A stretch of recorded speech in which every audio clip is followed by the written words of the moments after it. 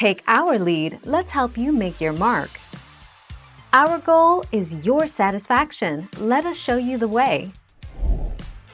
One reason your Windows 10 PC may feel sluggish is that you've got too many programs running in the background. Programs that you rarely or never use. Stop them from running, and your PC will run more smoothly. You'll see a list of the programs and services that launch when you start Windows.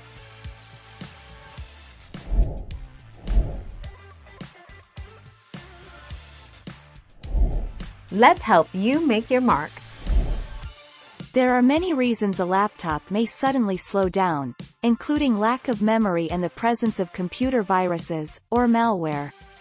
If the memory or storage space is taxed, it can result in a slowdown in performance, says Antoinette Acedillo, who oversees computer testing for Consumer Reports.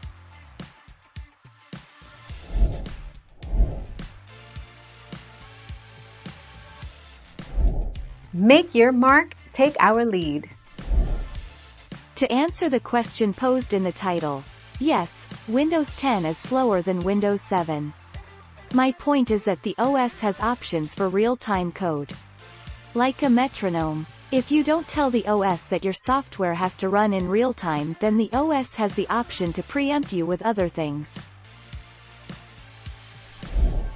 Thank you for watching. Please subscribe and hit the bell notification.